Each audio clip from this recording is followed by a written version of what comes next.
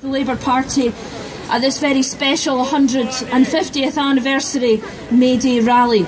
I bring fraternal greetings from the Labour Party, the parliamentary wing of our movement, to all trade unionists in Dundee and to all working people in this beautiful city of ours.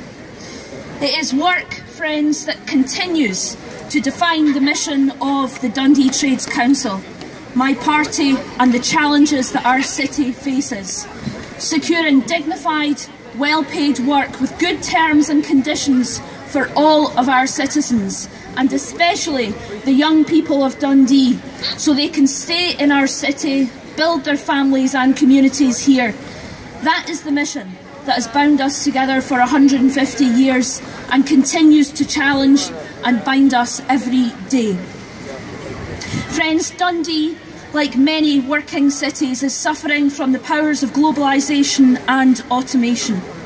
Our control over the flight of capital is minimal.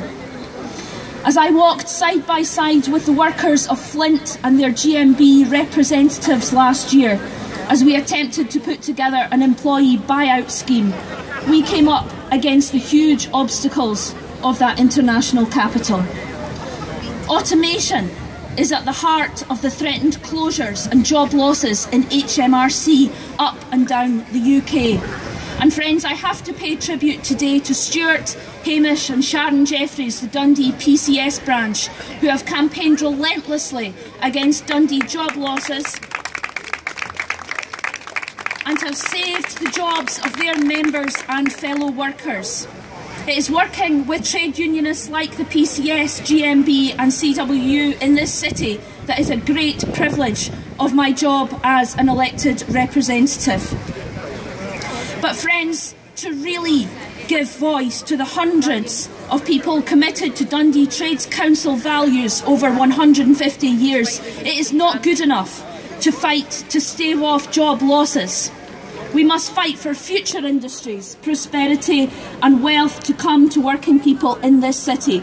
And that is why today I make no apology for the Labour Party in Dundee's campaign for decommissioning jobs in this city. Good industrial jobs that will afford good salaries, security and training for young people. To make this happen, we must work with industry together with the trade unions. And today, I thank GMB Scotland and Unite Scotland for their support in this campaign and ask for their continued support as we move forward with it over the next year.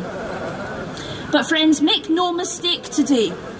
No matter how many agreements are signed on decommissioning, no matter how many mentions in City Deal papers, the decommissioning campaign in Dundee will only be a success when the first decommissioning worker opens their pay packet, and only on that day can we celebrate here.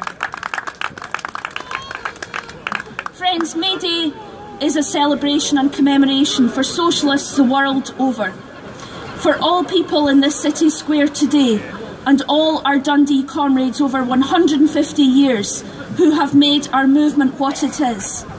Let us say loud and clear today, in the words of our lost comrade Joe Cox, there is more here today that binds us than that which divides us. Whatever party of the left, we are bound here in this city today by our values, our history and the love of Dundee and its people. And that is what makes us strive every day for work, dignity, justice and equality in Dundee. I am so proud to be part of this movement, as I have been for over 20 years, and my great-grandfather was president of Dundee Trades Council over 100 years ago.